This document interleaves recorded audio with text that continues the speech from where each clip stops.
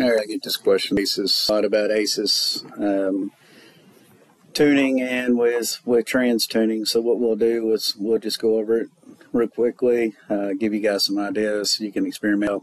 It helps you out.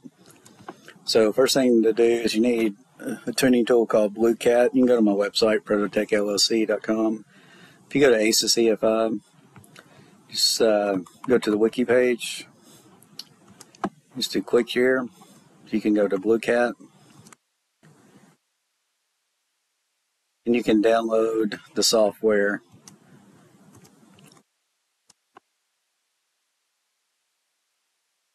Few seconds.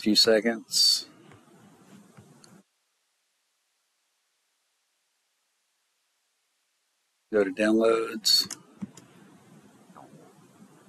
Extract all.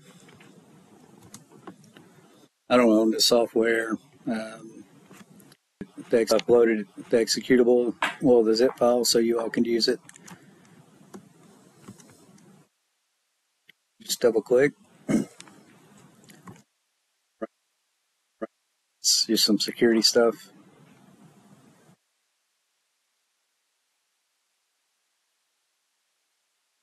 Alright, so there's plenty of YouTube videos on how to use this to its full extent. This is just to give you some general ideas on how to plug it in with ACES. First thing you want to do is make sure you got a appropriate transmission selected. 4L60, 6570E is the same. Throttle body. The throttle body, if you're running, ACES 92mm, you can just plug this one in. If you're using drive-by-wire, just pick one of these electronic throttle control. 9704 bat usually works. We'll just do cable throttle body. So what it's done is it's changed the shift scheduling here automatically some more, refined it some more. So what you need to do is go to your drivetrain and then plug in what your gear ratio is, your tire size,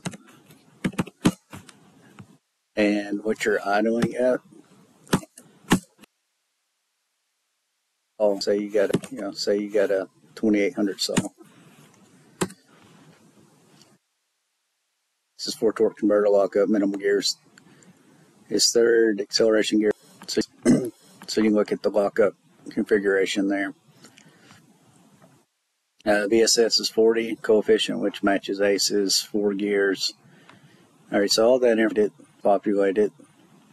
Now you can just go to export window. Gen 3. If it was drive-by-wire, you could just do Gen 4. So what you see is your main shift schedule.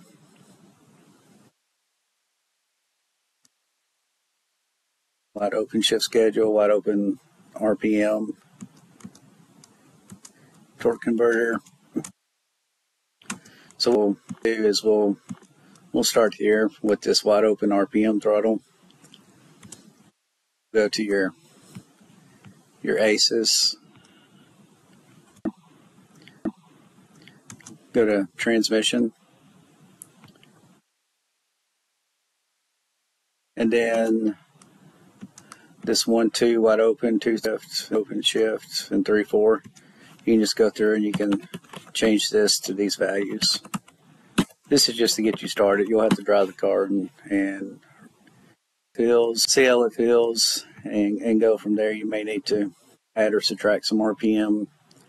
Some things to make sure that's important if you're using ACES drive-by-wire is ACES transmission control. You need to select the ACES drive-by-wire Pro firmware.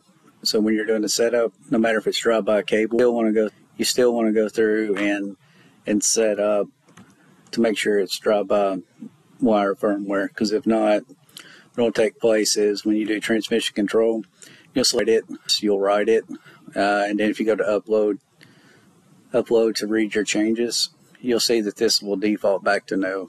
So that's one thing to look for, to make sure you got the right firmware. So with that said, this is a 58X 4L60. I don't know what tune this is. I just grabbed one. Controls, yes, we confirmed that.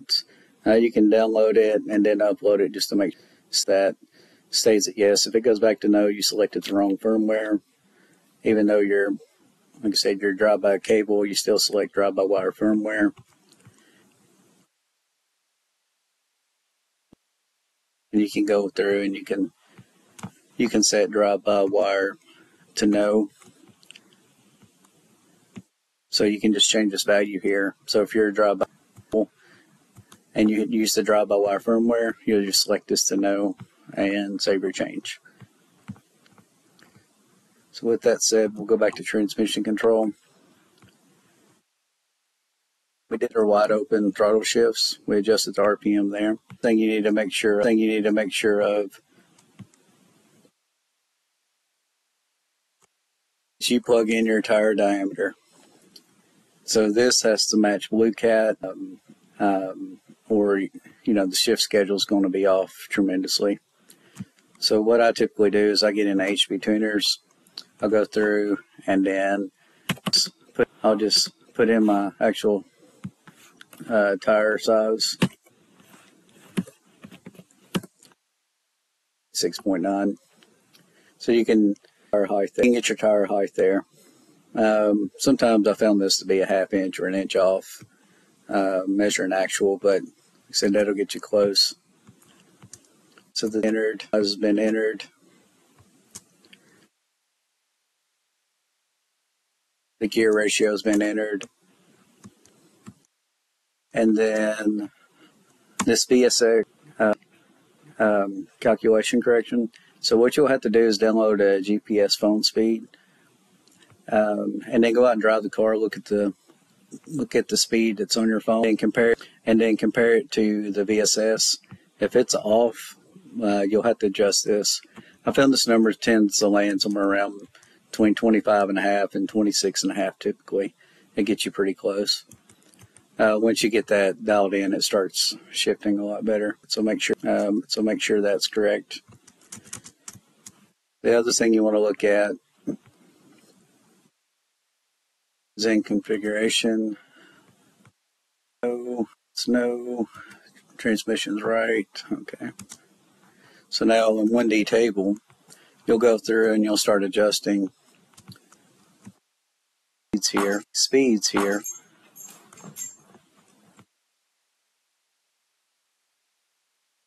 So this is your 1-2 shift. It's your 2-3. This is your 2-1, 3-2, and 4-3. So what you would do is you would just go through here, put these in, and then just update that accordingly. You'd go to the second one, do the second roll here, put those values in. Third, you would start here, and then downshift you would do 8, and then 3, 4 you start at 15, and then 3 you'd start at 24. So once you download or update these values here, you would go and you just download the change to the actual ECU. Go out and drive it. Just make sure your VSS in your phone is matching your phone GPS speed. See how it shifts. If it needs further refinement, you can go through and adjust the shift schedule. You can play with, the shift RPMs. There may be one other thing. Spark. So if we go into Spark, sometimes they'll have a Corvette servo, or they'll have a hard 1-2 shift. You can go through and you can retard this value here between 1-2 and see if that softens the shift some. People like a hard 1-2 shift. Some people don't. I don't personally like it, but you can retard the timing. So what that does is when the transmission knows it's in between 1 and 2 shifts. Retard the timing during that area. So if you go to your max brake, so if you're 1-2 shift somewhere doing the 1-2 shift and it's landing somewhere around, let's say here, what it's is it's going to look at and say, hey, it's 22 degrees, doing a 1-2 shift. So you're letting off, so it's falling, somewhere around maybe here in the shift schedule. So it's going to take 16 and minus 8. So the car's only going to have 8 degrees during that shift. As you move further up, it'll reduce these values down by 8 degrees. So that's kind of how that works.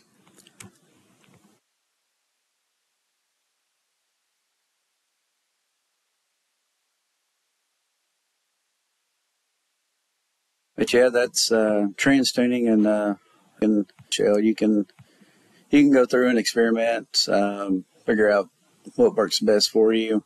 Biggest things: make sure tire size, gear ratio, and VSS corrections is right.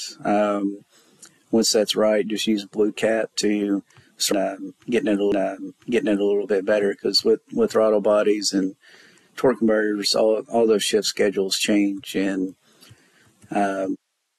Cat is a good tool to get those parameters matching up closely without spending hours and hours of driving and refinement. So tool.